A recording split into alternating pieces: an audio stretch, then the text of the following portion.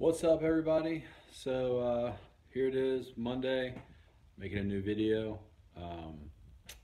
Last week I left you, the engine was still in this coupe over here, and there was a great update on the MR2. Turns out I went ahead and got rid of the MR2,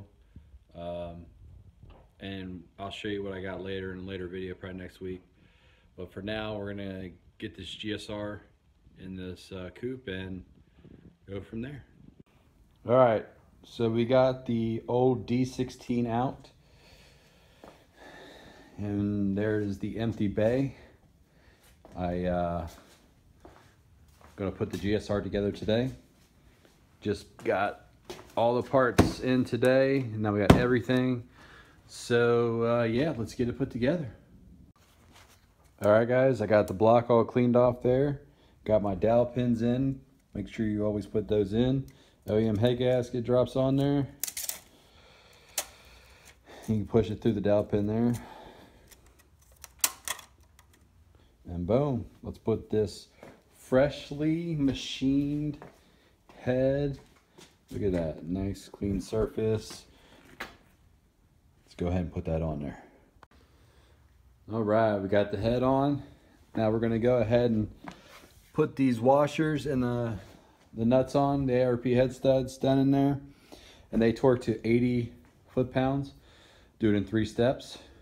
And then on to the next thing. All right, now onto the oil pump here. I've already taken the old seal out, which is this one right here, front seal. And there's an O-ring that goes right here. And I'm pretty sure it's not that one. It's going to be this one right here. Yep, so there's a part number for that one. So I'm going to get both of those on. I'm going to clean around the edge here, put some new sealant on it, and then put it on there. Be back. All right, so got the oil pump all cleaned off and on. Make sure everything is, before you put the sealant on, there's 2 little tabs in here. Not tabs, but marks on that move the oil pump. Make sure those are lined up before you put it on. Make sure you don't want to put it on with sealant on there and not be lined up and smeared everywhere.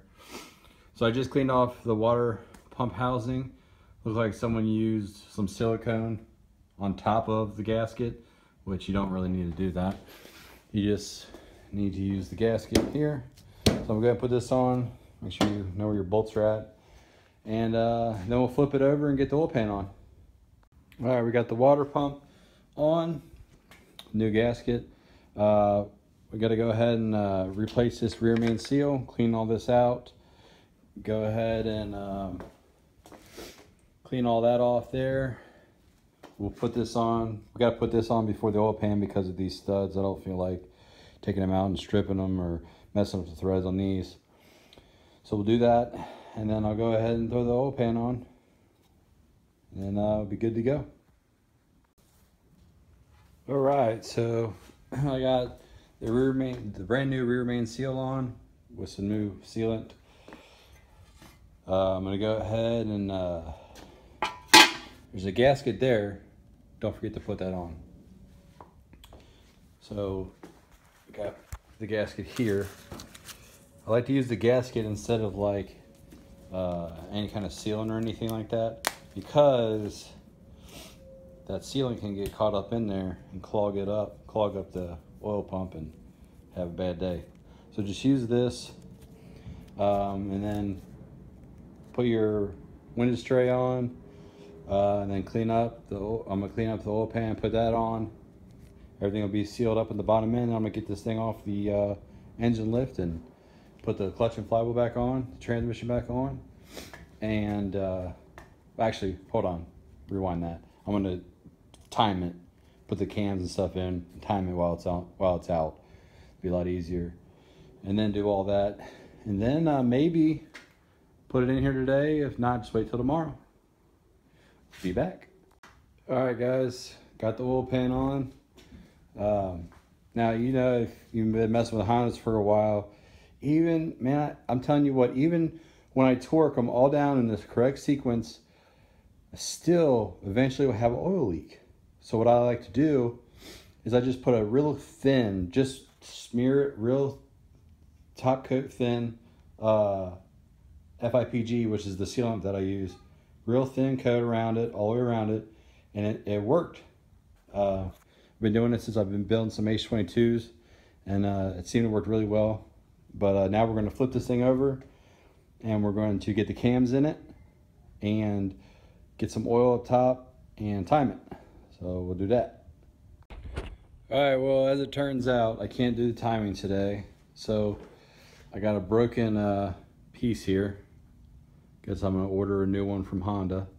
So I guess I'm gonna go ahead and just take this off the stand, get the clutch and flywheel on it and trans on it, and then I'll be done for the day. And then when I actually got to order that piece I just showed you for the timing sprocket, and the new updated cap that goes in here. It just clips in instead of putting sealant around it and all that.